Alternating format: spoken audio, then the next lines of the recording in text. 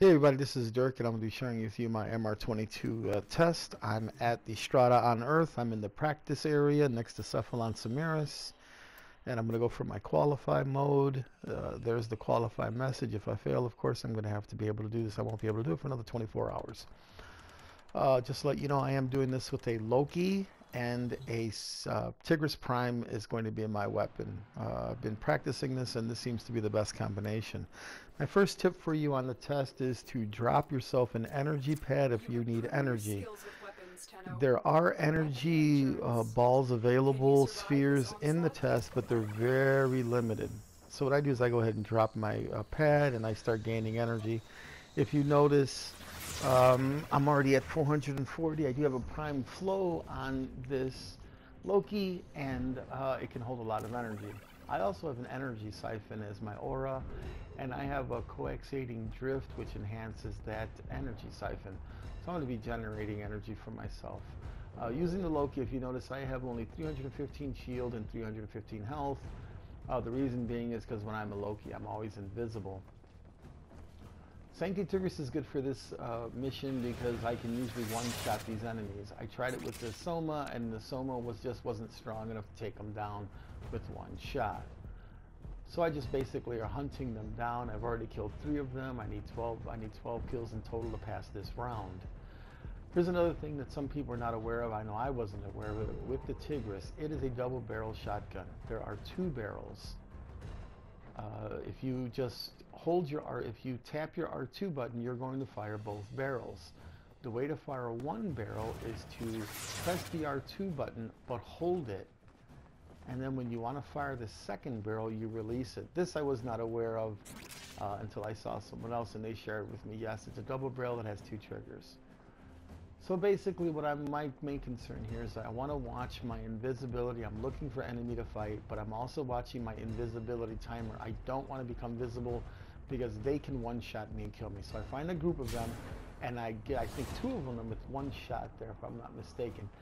And now I see my time is running out. I go and hide, and then I reactivate my invisibility. If you know I have a really high duration, I have 26 to 27 seconds of invisibility with this build. So I'm up to 8 kills already, 9 kills. I only need a few more, 10 kills. I need 2 more kills and I will be finished with this first part. And that last kill is coming up shortly. Now the second part of this test, the second round, is going to be a health drain. And what it does is it's going to drain my health, and every time I get a kill, it's going to refill my health for me. So I'm just again hunting on that last one. I get it, the round is now complete. So I'm going to start the next one. I go invisible, and it even tells me it's a health drain. That is the modifier for this. It's almost like a nightmare mission. So I find the first guy, and I try to melee them. Now, the reason why I'm trying to do a melee here is because I found that I practiced before that they were easy to melee, and I was getting my health up really quickly. But I had to be right directly behind him to get that one good slice to get a single shot kill, which I was finding harder and harder to do. You see there, it took me 2 to 3 swings to kill that guy. So I decided to go back to invisibility, and I'm still using my sword, but I'm seeing that it's not as effective as my Tigris. So I decided to go back to my Tigris. At some point I just start shooting him, 1 shot there, I just blew him into 3 pieces. So I've got 5 kills now. I need 13 more. I go ahead and grab a focus enhancer there. And now I am looking just to find another one, other enemy to kill. And my concern here as well is because it's draining my energy. You've got to keep the pressure up and getting kills. Now if you notice here, they saw me for a few seconds. I was very fortunate. My health dropped down to 115, and then I hit a fire patch there. It dropped down to 15. I do get a kill, and it boosts me back up to 315. Again, this is very low shield, low health Loki, because if I'm invisible, I don't plan on being shot by enemies. So I go down to 115. I get my kill. It pushes me back up to 315. I now need 8 more kills to finish off this round. So again, I'm hunting. I become invisible, go back to invisibility, and there's a nice grip of them. Now if you notice here, with these enemies, as soon as I hit them with a shot, they go down. They're dying. Now that's a Kavat, just as an FYI. The Kavats don't count as kills. I just killed that didn't count. I need to get this last guy so that I can end it. I'm chasing him with my Galatine. Cannot catch him. I'm losing health, and I finally got him. Now the third round for this test is going to be scalable enemies. You see it, scaling enemies? That means they're going to start off at like level 40, and they're going to increase in strength or armor, or their level. So if you notice right there, that first guy, he's a 40. And I think I hit him, barely hit him, and I hit him with my Tigris, and I killed him with the one shot. Now with these guys, they get so strong that the Tigris cannot one-shot them. That guy I one-shot. But they get to be, when they get into their 60s, the Tigris, when I one-shot them, it's not killing them. But just to share with you this build on my Tigris, a friend of mine, Brawler, showed me a build where I have about 19,000 radiation damage and about 13,000 viral damage. So the thinking is, when I hit them with a shot, the radiation will strip away their armor, and then the viral will attack their flesh. So it's a twofold. You can go straight damage, where I think I've gotten this to Sancti Tigris, I got it up to close to 40,000 on-screen per shot damage, 40,000. But with this split build, again, 19 for radiation, 13 for viral. So you'll start seeing some of these enemies, I'm still one-shotting them, but you'll start seeing them turn on fire.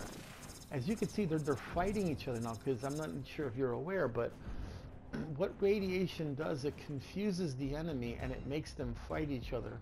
Loki has an option called, you can put an augment on, called Irradiating Disarm, that hits the enemy with so much radiation that they end up attacking each other. So these guys are, you can see he's a level 54, he's a 53, he's a level 54. I one-shot him, I hit him, he does not go down. He withstands the Tigris. But they are fighting each other now because the radiation is making them crazy, which is pretty cool to have them distracted and fighting each other. And all the while, I definitely stay invisible, always wanting to use that strength. That is Loki's strength. You don't shoot when you can't see. I also have equipped a Hush Invisibility augment, which means that at 100%, they cannot hear my gunshots, because enemy do react to your gunshot, the sound. Since I have that hushed invisibility on, they don't hear my gunshots. I could be standing right next to them and they don't even know that I'm shooting. So I'm really excited about this group. There's a big group down here that I can shoot and kill. And to finish my test, I need one more kill, and this last kill just seems like it takes forever. You can even see the viral and radiation damage icons popping up on the enemy when I shoot them. There you have it. That is my version of the Master Rank 22 completion. I get an additional loadout slot. That means that I am going to also get an additional trade every day. There's the stats. I had to do 63 kills, 2 headshots, 20 melee kills. I am on my way back to the Strata. Again, I was doing this at Cephalon Samaris. If people that don't know, if you go to Cephalon Samaris, when you walk in to talk to him, if you walk to the right, you can practice your MR rank test before you can take them. There's a whole slew, a row of icons that you can choose from that allow you to do that. Once again, I'm landing here in the Strata on Earth, and that is my way of doing the Master Rank 22 test.